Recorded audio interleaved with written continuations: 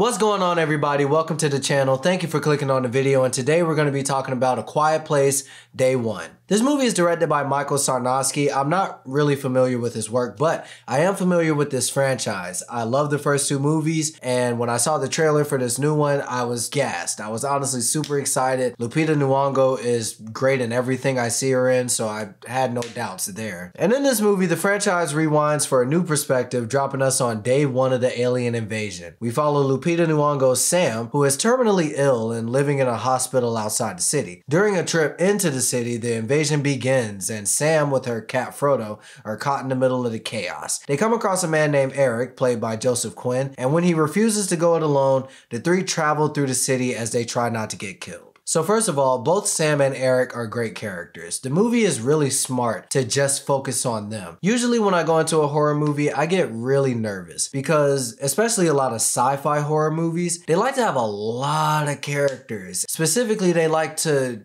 have us do like side quests with all these other characters that honestly we don't care about. As a matter of fact, a lot of them are usually there to just get slaughtered. So I was happy to see that this movie focuses on Sam and Eric and Frodo. I'm not gonna forget about Frodo. Did you know that for just the price of one opening weekend movie ticket, you can find out if this cat survives A Quiet Place Day 1?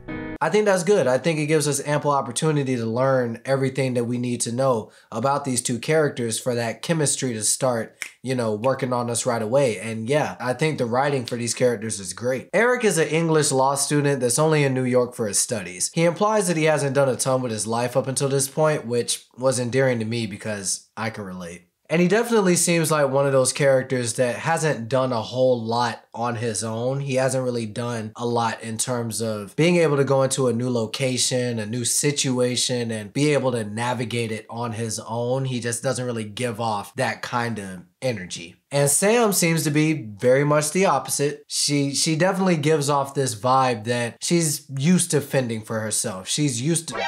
Bruh. Guys, something scared the shit out of me. My windows are right here, and I literally just saw a bird on the fence just take off, and it scared the shit out of me. I'm sorry.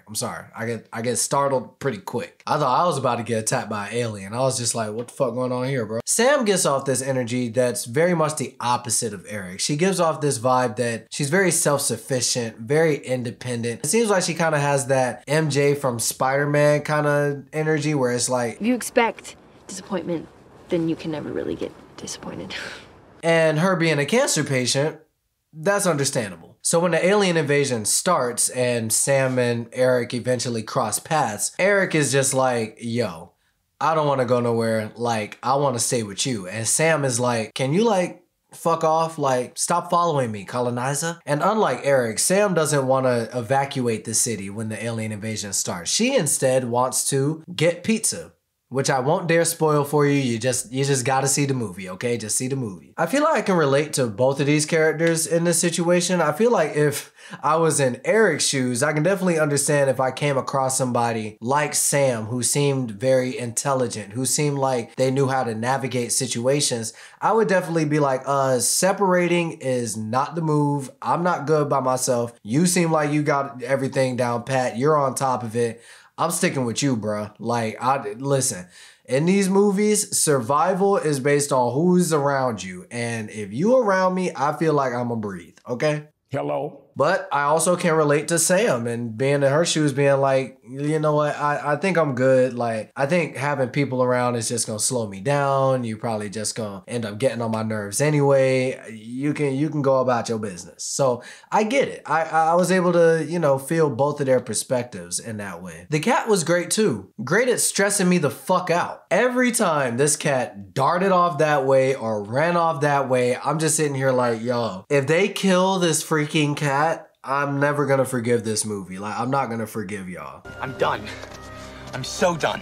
One of my favorite scenes, there's a thunderstorm going on and Sam and Eric take shelter in Sam's apartment. And it's in this apartment where we learn a little bit more about Sam. We learn a little bit about Eric. We're building that character development, that chemistry I was talking about earlier. And they're overwhelmed with the stress. They're overwhelmed with the situation that's going on. So they're actually watching the lightning from the window so that they can time with the thunder their agonizing screams. We're human beings. When something crazy that is going on, it's just natural to react to it. So when you're dealing with an enemy like these aliens that can hear every single thing you do, you don't really have those moments where you can let out all of this emotion, you know what I'm saying? So watching them just take this really small opportunity to let out all these emotions, I just thought that was a really powerful scene. I just thought it worked brilliantly.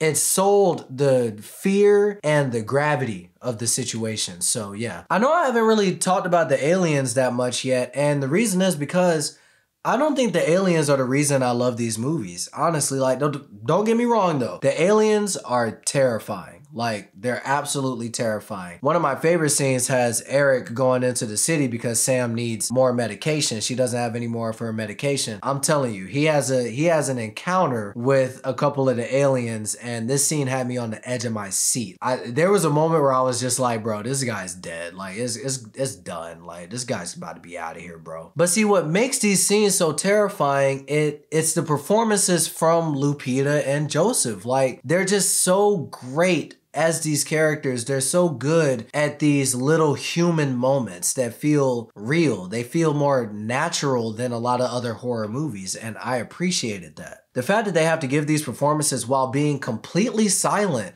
a lot of the time makes the feeling I get from them that much more powerful. And by the way, check out my No One Will Save You review for a movie that's even quieter than this one. And I love that movie. I actually want to watch it right now. I love that movie. Check that movie out, man. But yeah, the ending was beautiful too. Again, you ain't gonna get no spoilers out of me, but Lupita Nyong'o, man, like, she is one of the best actors acting right now. I'm telling you, she is great in this movie from the beginning to the very end. And I don't think Lupita will get an Oscar for this role, but I do hope her name floats around during award season, because I'm not joking. Like, I thought she was stellar in this movie. Absolutely stellar. Not that she's less than stellar in anything that she's in, but you guys get what I'm saying. The movie's short, the direction is fire, the writing is on point, very focused, very well paced, all of it, man. In case you couldn't tell, I love this movie, man. I love it. Probably my favorite film in the franchise so far. I mean, the aliens are scary as hell. The visuals are dope. The effects are flawless. But in the end, none of that matters if the core of the movie doesn't work. If the story doesn't work, if the writing doesn't work, if the characters don't work, you're never gonna have a great film if you don't have those core things. And I feel like this movie has those core things in spades, man. This will probably be in my top 10 by the end of the year. I mean, fuck it. I'm gonna give A Quiet Place Day 1 an A. Definitely love this one. It's shaping up to be a great year in the movie so far. I love this movie. I think you guys should definitely check it out. Stay tuned on the channel. Make sure you guys hit that subscribe button. I got a humongous video coming, and that's where I've been. I thought I'd take a break from it to give you guys a review of this movie real quick because I loved it, and I hope you guys get to check it out. But yeah, like I said, stay tuned. Hit the like button, hit the subscribe button, and hit that comment section. I want to know your guys' favorite alien invasion movie. Go ahead and drop that in the comment section. I'll be looking, I'll be responding. I'll catch you guys in the next video, all right? Peace.